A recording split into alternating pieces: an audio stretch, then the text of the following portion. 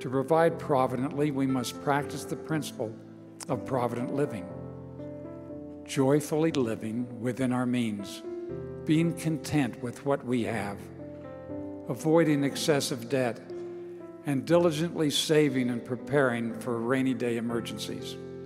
May I share with you lessons in provident living that can help each of us. When we were newly wedded, I was in the Air Force, and we had missed Christmas together. When I got home, I saw a beautiful dress in a store window and suggested to my wife that if she liked it, we would buy it. Mary went into the dressing room of the store. After a moment, the sales clerk came out, rushed by me, returned the dress to its place in the store window.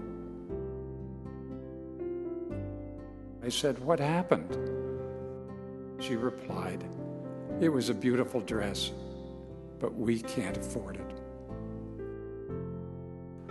Whenever we want to experience or possess something that will impact us or our resources, we may want to ask ourselves, is this benefit temporary, or will it have eternal value and significance? Truthfully answering these questions may help us avoid excessive debt and other addictive behavior. When we are addicted, we seek those worldly possessions or physical pleasures that seem to entice us.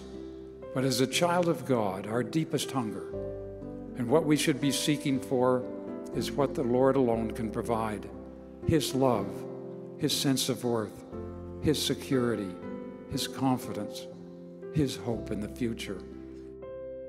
I invite you to come unto Him and to hear His words when He said, "Wherefore do not spend money for that which is of no worth, nor your labor for that which cannot satisfy."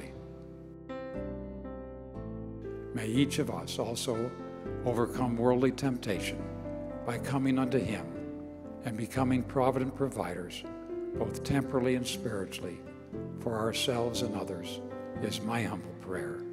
In the name of Jesus Christ, amen.